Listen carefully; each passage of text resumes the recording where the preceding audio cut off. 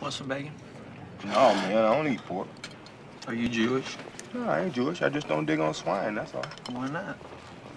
Pigs are filthy animals. I don't eat filthy animals. Yeah, but bacon tastes good. Pork chops taste good.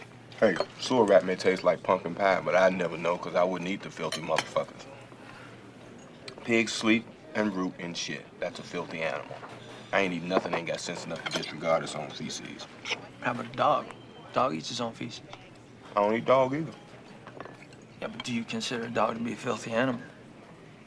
I wouldn't go so far as to call a dog filthy, but they're definitely dirty.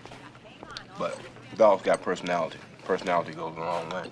So by that rationale, if a pig had a better personality, he would cease to be a filthy animal. Is that true? Well, we have to be talking about one charming motherfucking pig. I mean, he had to be 10 times more charming than that Arnold on Green Acres, you know what I'm saying?